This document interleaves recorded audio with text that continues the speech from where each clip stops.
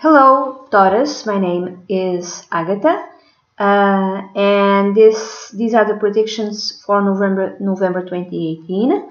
My email is dunyazade@gmail.com. So we're going to start with the astrology prediction for November 2018. On the 7th of November, there's a new moon at 15 degrees of Scorpio.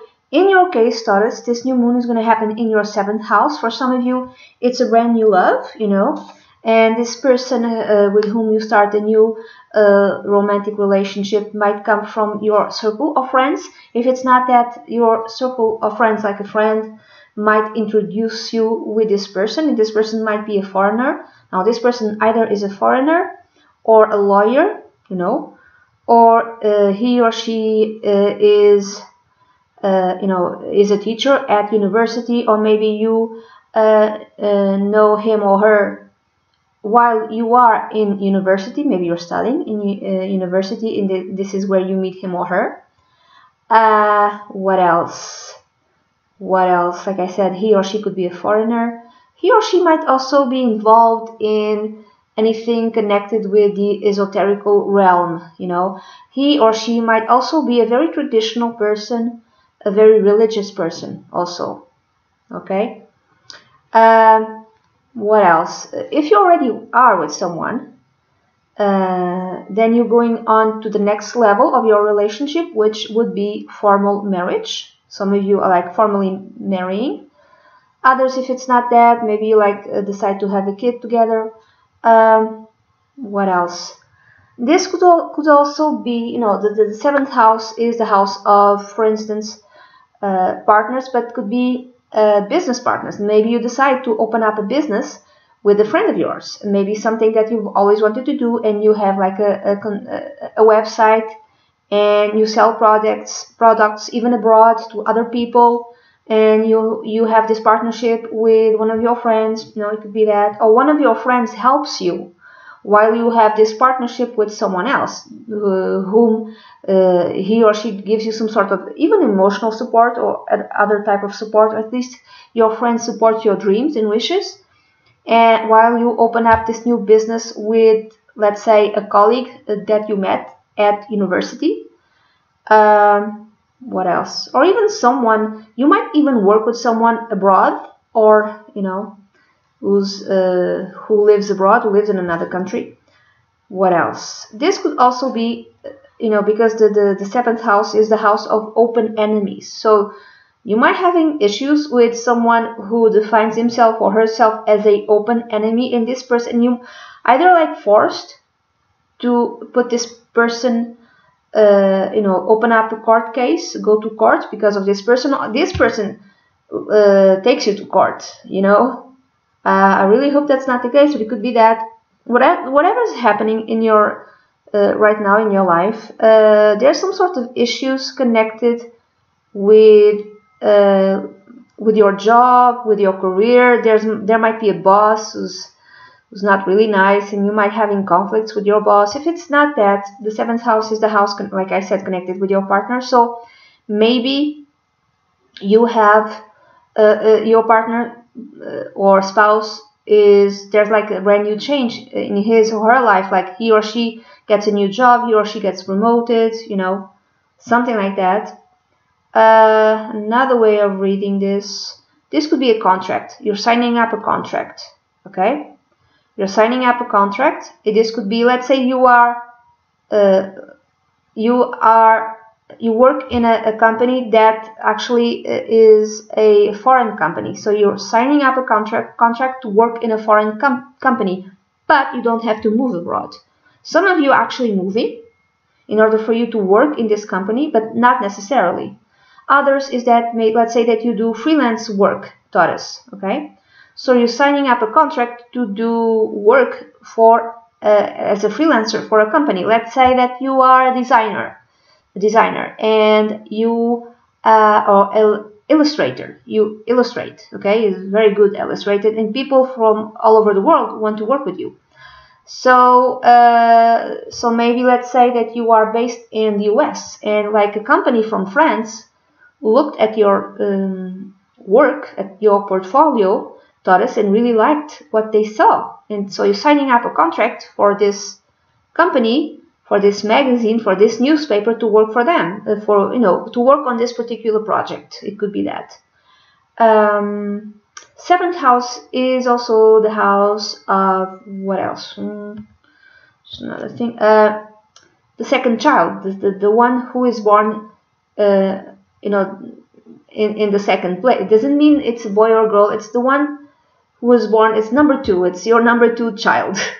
So doesn't matter. It doesn't matter if it's a boy or a girl. So there's a brand new beginning in his life or her life, and maybe he or she is following his dreams or her dreams, and maybe what your second child always wanted to do was to, I don't know, worked abroad, go to school abroad, something like that. And then Taurus.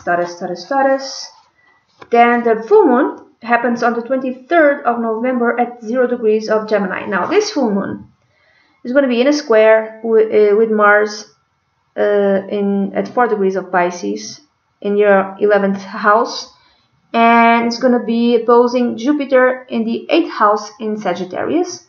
Also, there's a square between Mercury and Neptune,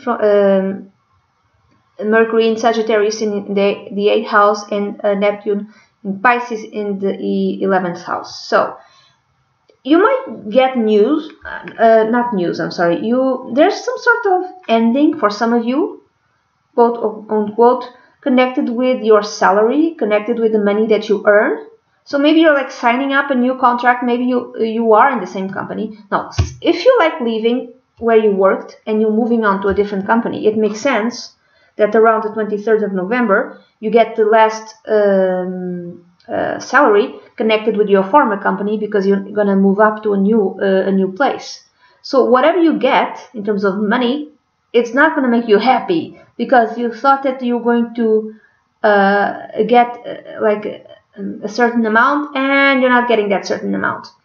If it's not that, if there's like some sort of change in the company where you work, that means that you have to sign up a new contract, even though you don't leave the company where you work.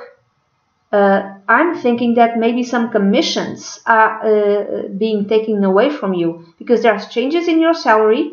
There's less benefits that you get from your career, from your job, and you're not happy with this. You're kind of quite angry because you had certain ambitions, and you feel, I would say that you feel like you were being lied to, that you were being told that you're going to get a certain money, and then you're not getting that money that you were told.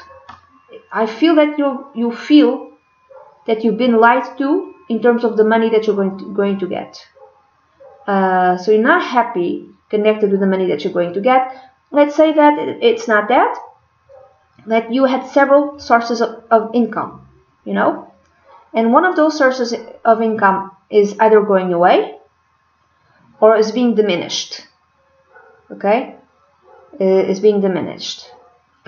So there's many different ways of reading. I'm thinking like sales, something connected with sales. Now, Taurus, we are going to go to the next part of the reading, in which I'm going to use the Chronicles of Destiny Fortune cards. So this is not tarot, this is another divination system, and this is going to be the theme, and then below the theme there's the story connected with the theme. Okay, so the theme, the subject, is represented by the elder.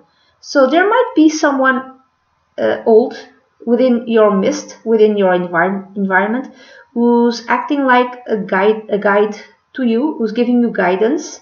Someone who is wise and mature, and he or she is giving you guidance around November 2018, giving you sound advice.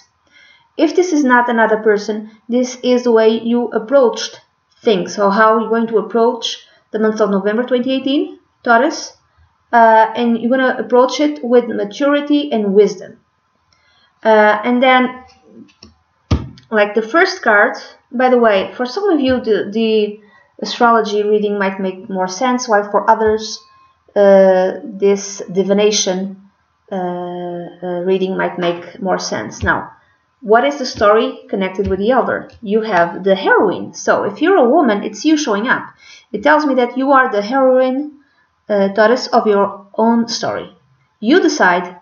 The rest of the cards tell me the same. You take action to be the heroine of your own story during November 2018. It's like you're tired of waiting and you just go for it. Now, you might have the sound advice of someone elder in your midst who gives you good advice, good guidance. Now, this person who's elder could be, it could be someone in your family, but I'm thinking, not necessarily. It could be also a boss, someone. When I say someone in your family, it could be mother, father, grandmother, grandfather. But I'm getting Saturn. Saturn.